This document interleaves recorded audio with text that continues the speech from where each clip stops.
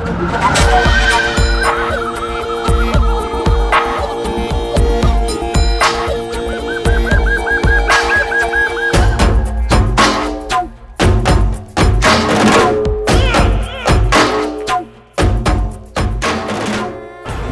everyone, I'm Hirushi Jayasena from Sri Lanka, and my Beauty with a Purpose project is focused on uplifting the lives of thalassemia patients by raising funds, having informative awareness sessions, and also providing screening services to communities that are prone to risk.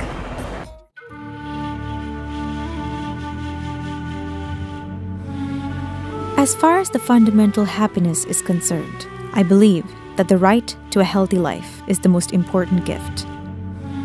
But there are communities, people just like us, to whom this gift is hard to embrace. Yet, they keep fighting and dreaming.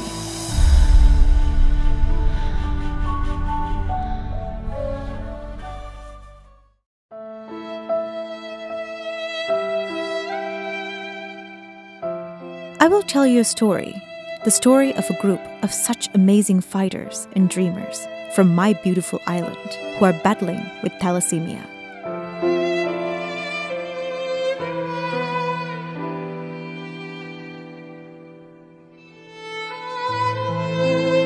Thalassemia is the most common genetic blood disorder in Sri Lanka and has also affected the nation, the community as a whole, and an economic perspective.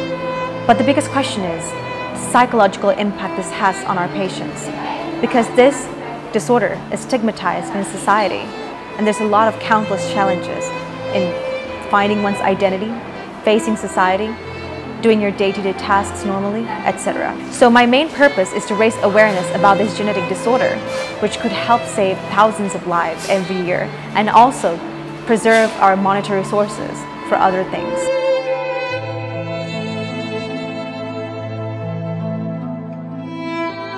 To an aggregate of 3,000 diagnosed patients, around 100 new patients are diagnosed every year. And within our nation's population of 21 million, around 2 to 3% are carriers for the gene responsible for this destructive disorder.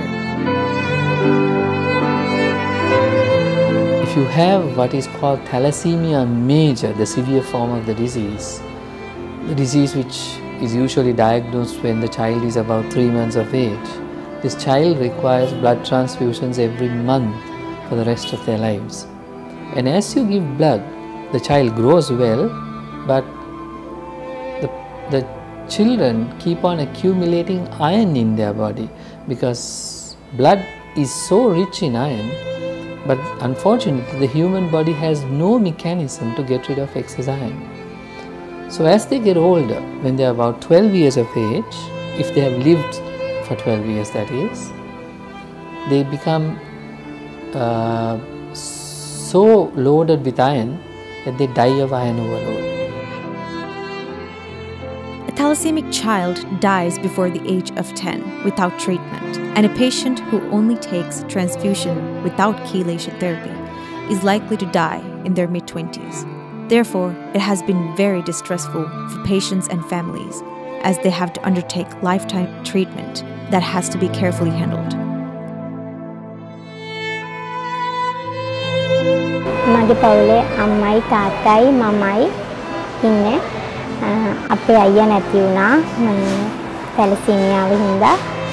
ඒත් මම මේ බෙහෙත් කරගෙන ලේ දෙන්න සති 3-3ට එනවා. සති 3-3ට ලේ දීලා මේ ඒ ගන්න තියෙන බෙහෙත් හැමදාම උදේ කැමරට පෙර අරගෙන මේ හැමදාම ඒ වැඩ ටික කරගන්නවා. මම තැලසීමියාව හින්දා මේ දුක් විඳට මම හරි ආසාවෙන් ඉන්නවා මේ ඉගෙන ගන්න. මම කැමති කැම්පස් ගිහිල්ලා ප්‍රොජෙක්ට් එකක් විදිහට තැලසීමියාව සම්බන්ධයෙන් සමාජය දැනුවත් කරලා මේ එයාලට පණිවිඩයක් දෙන්න.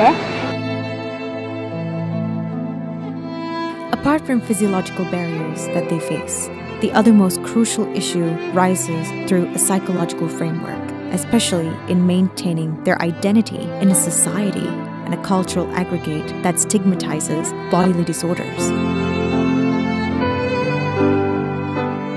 We want to change the concept of the society about the thalassemic patient. They think that the thalassemic patients can't do anything. like that. So we want to reject that idea and we want to motivate them. We want to motivate them to get the higher education, and to if they are having another talent or skill of their own, we want to help to develop that skill. So the society should see that side mostly.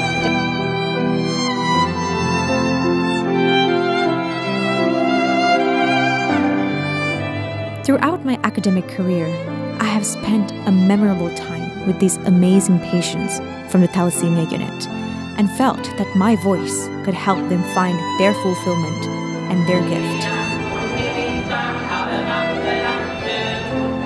Therefore, as an initiative of my charity group, Stepping Stones, I launched Project SAANA, a community service initiative to provide screening services and informative awareness sessions on thalassemia to risk-prone communities.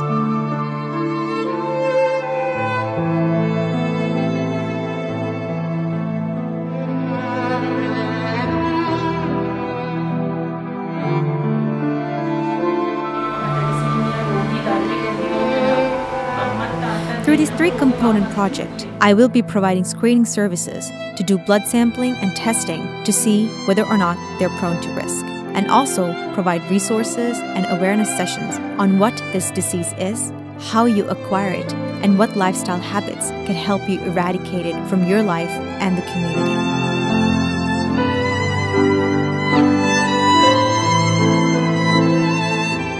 A byproduct of this initiative is to also raise monetary funds to support thalassemia institutions in expanding healthcare service, micro-level research, and also incorporation of advanced equipment and medication.